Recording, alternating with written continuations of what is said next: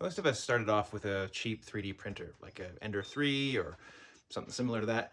And most of us now probably have better printers than that. And it raises the question, what do we do with our old printer when we don't use it anymore? Because we got a better one.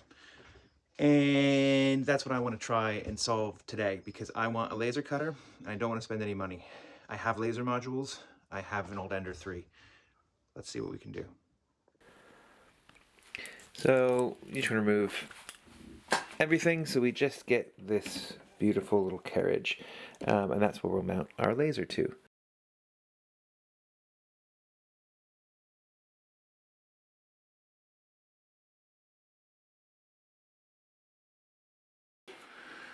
Now, one of the important things is once you get here into Lightburn, you'll need to go to Devices, and you can create a new device manually. For an Ender 3, you'll be using the Marlin firmware. We'll call it Ender 3 Laser.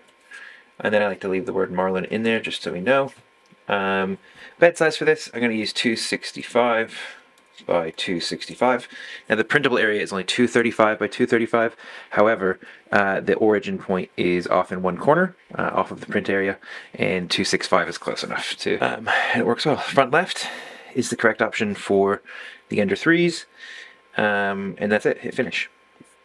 Now here's the new one we just made, and if we select it. Cool. It won't really work yet, because what you need to do is go into device settings. This is once you've selected that device down here. Make sure we're editing the correct device. This will say device settings for Ender 3 Laser Marlin. That's what we just made. We just need to come in here and change our baud rate to, by default, my Ender 3 was at 115.2. So we select that baud rate and hit OK. And we can now force it to reconnect by changing this to choose and then changing it back to our serial port. Bada bing, bada boom. Look at that. We're getting some information from the printer. I had an error if there was no SD card, so I put one in and it worked. Don't know if that's important, but we can tell it's communicating with the printer.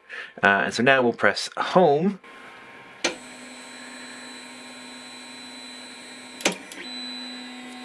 Right. So next, let's work on getting the laser attached to the printer. I'm using this Niji 20 watt laser module. I don't think it's actually 20 watt. So all I've done here is drilled through this little stamped in thread insert, and then I've drilled down this little boss, which is where the hot end attaches to. Now all we're going to do is insert the M5 bolt, put on a couple of washers or a spacer. This is just to sit the laser module out in front of the head of these bolts. I'll go ahead and remove this bracket from the laser module. On the back of mine, it has a tapped M5 hole and a tapped M3, M2, I don't really know, M3 maybe. So we're going to be attaching this M5 hole to that M5 bolt via those washers. Now, it only has one fixing point in the middle, so it technically could rotate. I don't think it's an issue though, there's not that much weight on it. And I'm going to leave it for now.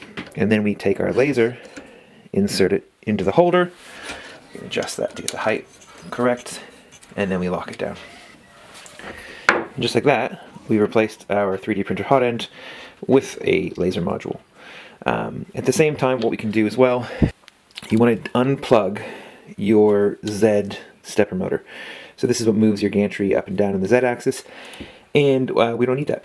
Because it's a laser cutter now, we don't need a heated bed anymore. So we're going to take the outputs from the heated bed, run it through this buck boost converter, which is going to take the 24 volts from the heated bed and drop it down to 12 volts.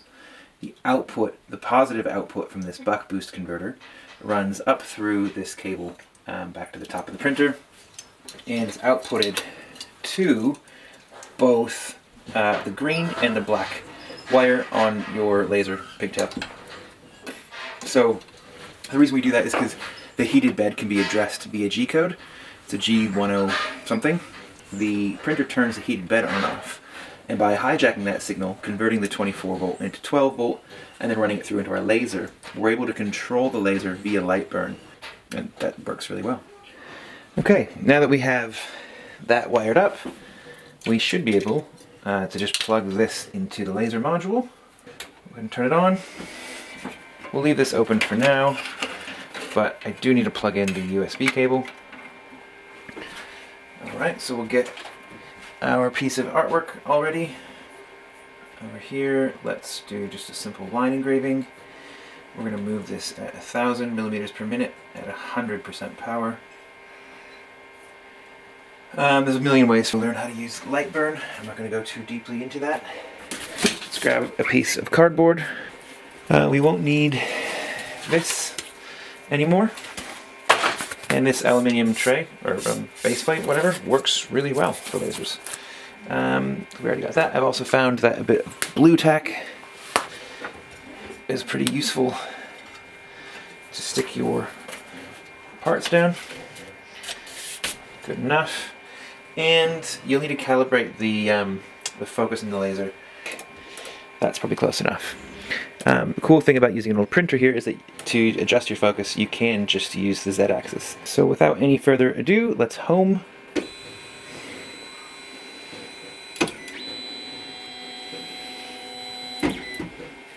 And let's go ahead and run it.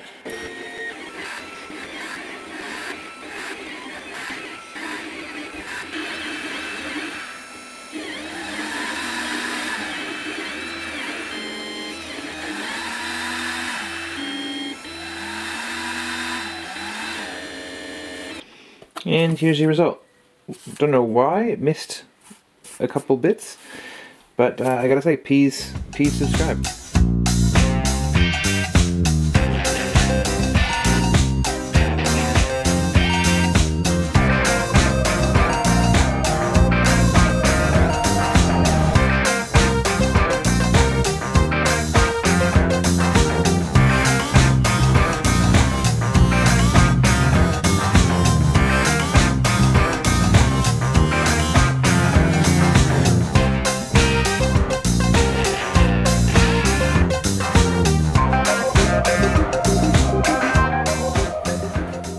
Alright, so I'm going to install this, which is a little 3D printed block with this M5 bolt through it.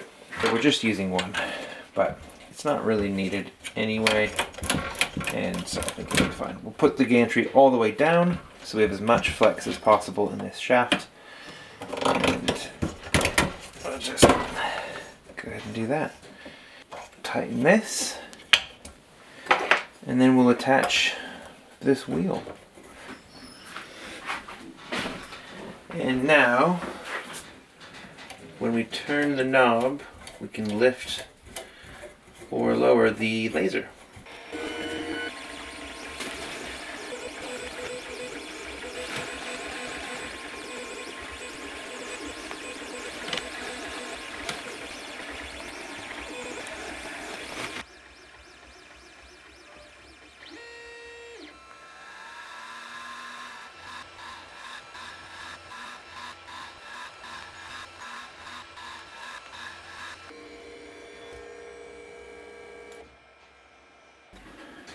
Alright, that was quite a cool test. I don't know about using Pop-Tart boxes as a test medium, but you know, you can see the text, and the cut is absolutely perfect. I left some little tabs to hold the part in, and if we just rip those tabs, we didn't quite get through. Maybe one more pass would have been perfect, but still, it cut pretty nicely.